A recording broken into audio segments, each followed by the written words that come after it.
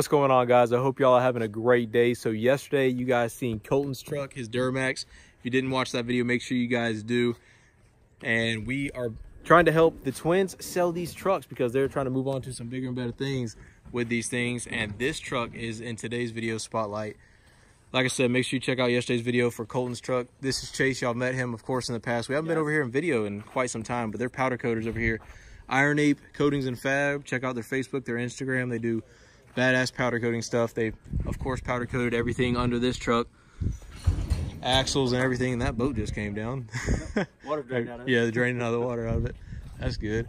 But yeah, they do fabrication work, diesel work. They got freaking plane over here, semi, all sorts of stuff. So a little bit of everything here, a little bit of everything. But here's Chase. I'll give him the floor. And he has a 2001, correct? Yep, 2001 Ram 3500, four-wheel drive. 6-speed manual. Sweet. You never find these. These are, if you guys don't know, you may see some body damage. The interior's not great. This is a shell of what could be a badass truck. I mean, it is a badass truck in its own right, the way it sits.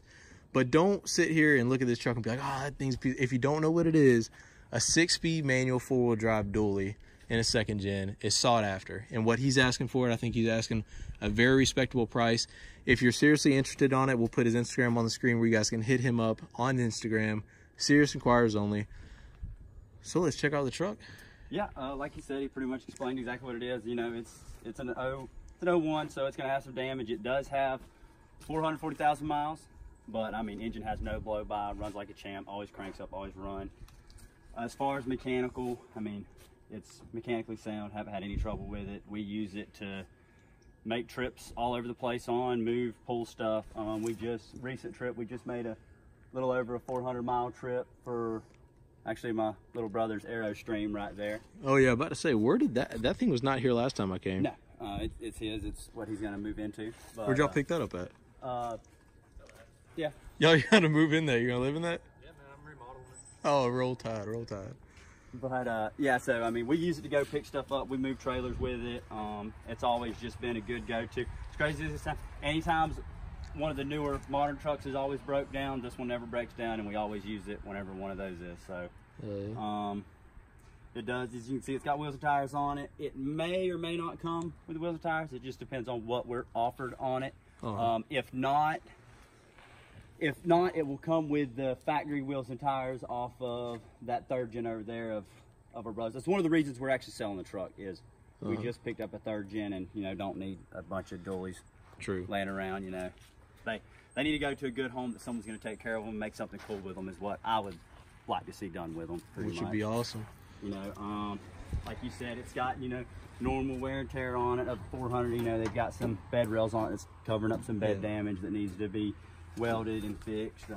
Pretty much every panel except for, I think the hood has at least a little dent. Yeah, you know, like a little bit.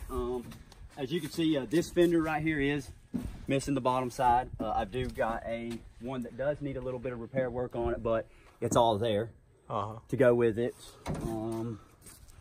This one over here, it's got some, I don't know if you got it or not, it does have some damage right here in the bottom of it that does need to be refiberglass or something, but the piece is still there. So I mean, you know, it can be fixed up, and you know, if you know what you're doing with body work, you can fix it pretty easy. And at one point in time, we were going to fix it up, make it real nice and everything, but you know, just over time, you know, a million other projects. Pretty much, exactly. All sorts of other stuff out here, so you get busy. But yeah, you know, come to the fender. This side of the truck actually, it's not washed. I need to wash it. But this side, if you look at it, it's actually really straight. It is. It is very straight. For the mileage and, you know, the year and the work that's been done to it. And I'll get you know, I'll have pictures, send pictures of it washed and cleaned up. I'll clean it up either in the next day or two, maybe a week. We're supposed to get rain for next week, so, you know, it's kind of no point in washing something. But anybody who's really interested and wants pictures of all of it, I'll clean it and get you pictures of all of it. But, you know, here's the front. Same thing, you know, just pretty decent, not really too dented up. It does have scratches, of course. The actual factory front bumper surprisingly has one small little dent in it right here. If you want, you could bump that out and probably would never hardly notice it. As far as the plastic trimming though, plastic trimming needs to be replaced. Headlights need to be replaced. They're really bad fogged over, but you can get that stuff pretty cheap. Same with the front grille. Headlights, maybe $100. Grill, I actually have a grill in my garage that if somebody wanted to buy this truck, I'll just throw it in for free. Okay, cool. Yeah, well, I'll help you out there. Yeah, so yeah, well, there's your grill for it. Still needs the, I know like the plastic trim around the front bumper, if you want to keep the factory front bumper look, is it like $160, because I did look it up. I've seen people trim paint these, seen them use heat guns, seen them use wipe new, seen them use back to black. You spray paint the mesh black. Yeah. Prep and spray paint that. You can make this look a little bit better. Yeah, you can make it a little bit better. Probably the biggest problem is just, you know, just the tabs clips, over time have, you know, fallen out or broke off. True. Here, we'll go ahead and... No rust, or what's the rust situation? Honestly, no rust. You can it's a Florida truck. Yeah, so it's a Florida truck, so we don't have any snow, any salt. It does, you know, of course, over time has gotten leaks a little bit here and there. Nothing major. You don't have to add oil to it or anything. It'll go full. I change the oil in this truck every 6,000 miles, so it'll go the whole 6,000 miles and won't lose any oil. That's good. You know, so that's actually something that's pretty rare for a second gen. Most definitely it is. Yeah, you know, most of them do leak, but this one you can leave it running, and there might be a drop or two, you know, sitting somewhere for 30 minutes, you know, or getting fuel at the pump. So a little bit it does leak is very, very little. I'm not gonna say it doesn't leak, because you know that'd be a lie in itself too. True. But let's check out the interior. Yeah, we'll check out the interior. Like I said, you know, nothing major rust. Of course, it is a second gen interior, so the dog's gonna want to ride. She knows this is her truck. She'll jump right in. She'll jump in and she'll crawl over to the back seat and lay down in the back seat. She said, "Let's go, Dad." So one of the reasons I didn't actually fix up the interior real nice at the time, just because this was one of the trucks that I would carry the dogs around with me in. You know, you'd probably be surprised how clean you can get this. You will be surprised when you clean it up. Even with some of the deep stains in the carpet, there's stuff nowadays that you can get without even having expensive equipment. Whenever I first bought it, I'll be honest, like I cleaned it up really, really good. And whenever, like you can see, this is faded from, you know, sun coming through the windows and all over the years. But like you said, I back to black all the interior, cleaned the carpet up real good, cleaned the seats up real good. Of course, you know your seats are going to have your normal tears in the sides. Center console has tears. Dash is gone. Dash is gone. I did have a dash with this truck, but I had another guy buy another second gen from me, that tan one, a while back. Yeah, I remember that. I threw the dash in with that one. So, like I said, just depending on how serious someone is about it, I can totally get a dash for it. Headliner. You know, headliner actually needs a lot of work, needs some love. Actually, this would be a good for somebody who is looking to kind of learn body work, learn interior work. But you know, they want a good as far as mechanical running truck. Exactly, yeah. We'll do that. We'll let's see, we'll take a look under the hood, let you take a look at it.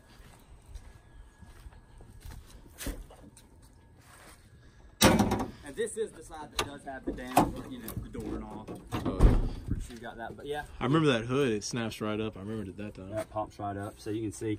24 valve. 24 valve. I mean, HY35, HX, because it's a 3500. It has an HX, doesn't it? Yep. Good. Motor.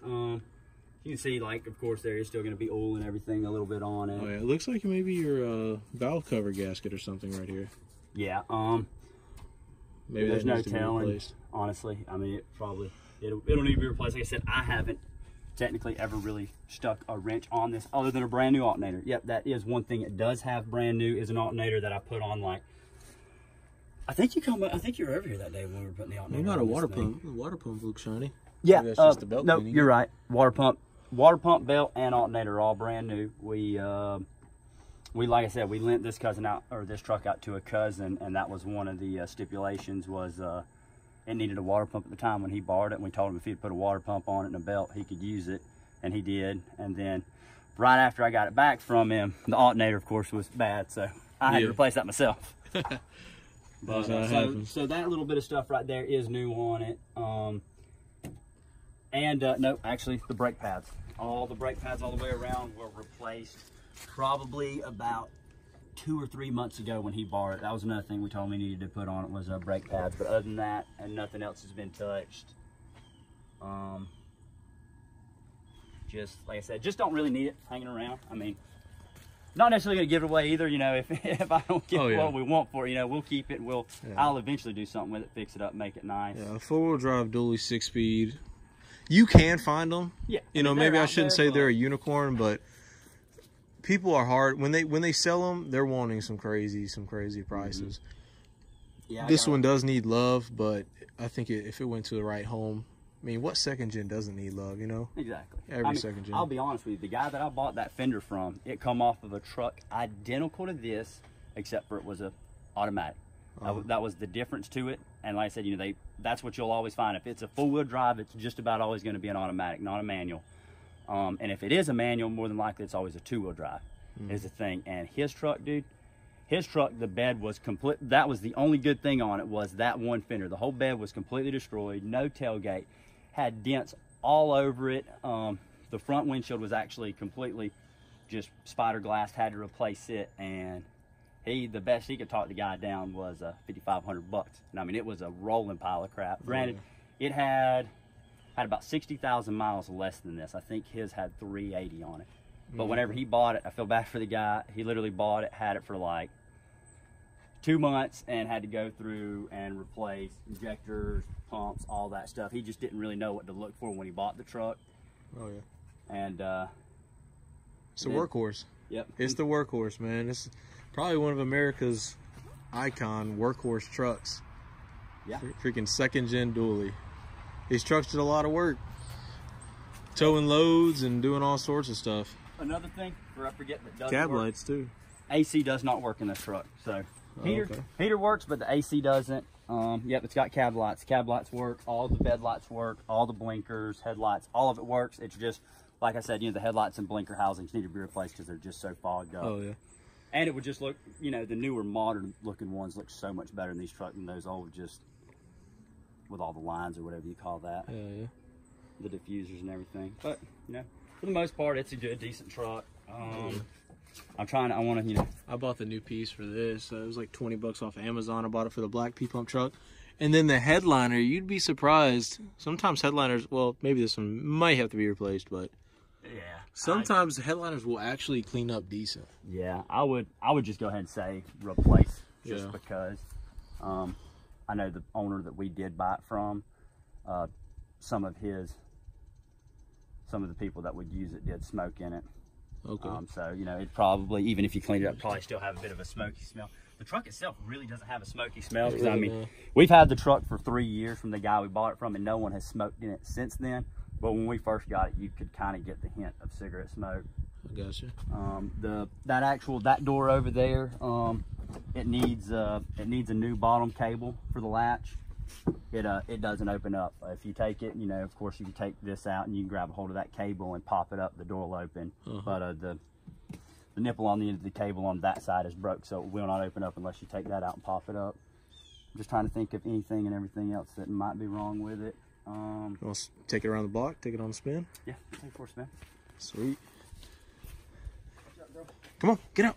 Scope up. Come on. Just here, Doug's low up in the back seat. They'll end up just chasing us. Hey, load it. Come on. Oh, they're coming with us? Yeah, they run. Oh, shit, all right. No, not the front seat, though. That's his. Come on, back seat. Go. Go. Got the dogs in the back. Let's go. Come on. Come on, get your ass up there. There you go. We'll just, we'll take you down there on the block. Sweet. Smells like freedom in here. And I mean, it is all stock, so it is no powerhouse, no programmer, no tuner, no nothing. I was telling him it smells like freedom in here. I know, right? Windows down. As you can see, I'm just gonna. Starts right up, man. Gotta love a Cummins. Yep. There's brakes off. Pull it down in a second. I'll always just start her in the windshields work. Oh, dude, even the motors work. The electric mirrors still all work too. Oh, hell yeah. Radio work?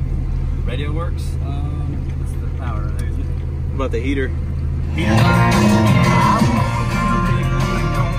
gonna give me copyright strike? I know, right?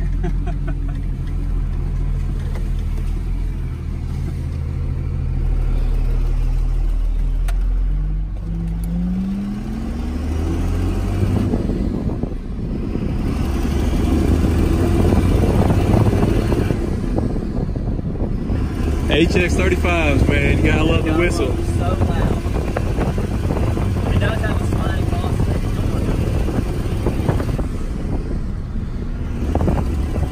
Oh, another thing about these, it needs a gearbox. This one Gearbox? Has a ton of play. Oh, yeah. That's just like every second gen, though.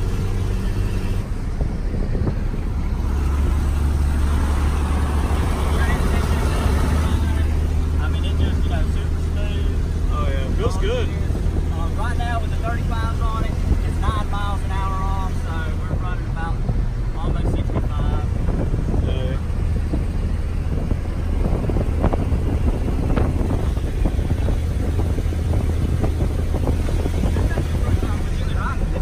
Yeah, it's my first time riding it, dude.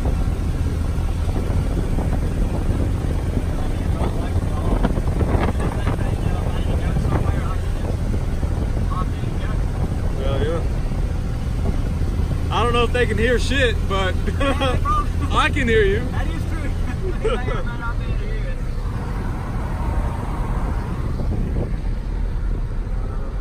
Does it pull like a dream? Does it pull a trailer good? It'll pull a trailer good, but as I mean, you know, first gear, all that stuff, you know, it'll pull anything. It'll pull the gates off. Hell, To pull the gates off, hell. you know, it takes a minute to get to speed. That's where, you know, it could really. What are you doing, dog? Sit down. Sit down. What you telling the back? This one's being good. That one's always good. Mine's the one, you know, these are the ones, like I said, you know, these big old tires, they screw up a little bit, so. Oh, yeah.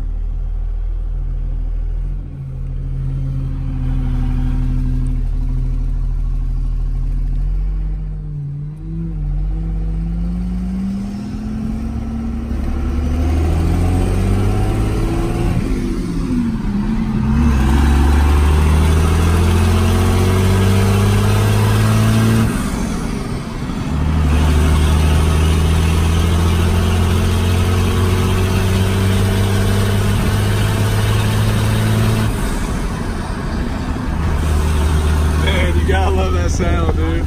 If you don't like that sound, you're not American, dude. I don't care who you are. Did your cousin sell that Viper he had up here? Yeah, he sold it. Dang. Who'd he end up selling it to? Somebody local or? Someone down in Miami. Miami came out. That's where the money's at. Oh, I'm telling you, man. Guy drove all the way up from Miami and bought it from him. He did good on it. He put a little money in the car, but he paid $28,000 for that car and was able to sell it for $32,000. So he actually made $4,000 off of it. I want a Viper so bad. They just appreciate in value so well. Yeah. There's not many of them either. There really isn't. It's crazy though. You'll find some that people are wanting an arm and a leg for, and then sometimes you'll find one for a really good deal. You know what I mean? True, yeah. All over the place pricing. But I mean, it's drivable. For sure with that, with the gearbox the way it is.